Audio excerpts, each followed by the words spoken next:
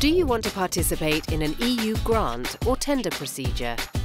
There is a register where you can encode your organisation's data online before applying to a call for proposal or a call for tender.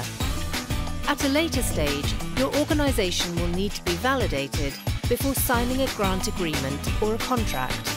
The Research Executive Agency is now responsible for the legal validation and the financial capacity assessment of your organisation.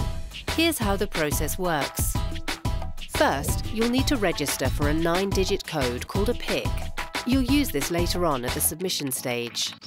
You only need to register once, no matter how many applications you intend to submit. Don't worry if you get stuck.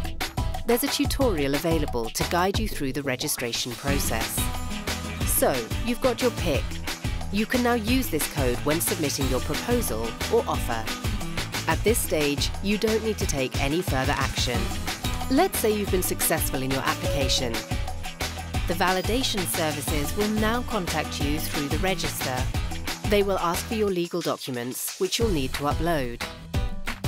These documents include extracts of registration, legal entity forms, and more.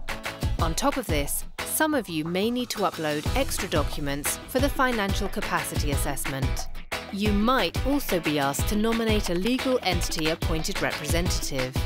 Once appointed by the validation services, the LEA keeps your legal data up to date. If you have doubts at any time, the validation services will guide you through the register messaging functionality. There are also a number of FAQs and IT online support available. If you need further help, you can also contact the Research Inquiry Service. Register for a PIC today. The PIC will be the key to unlock the door to your application.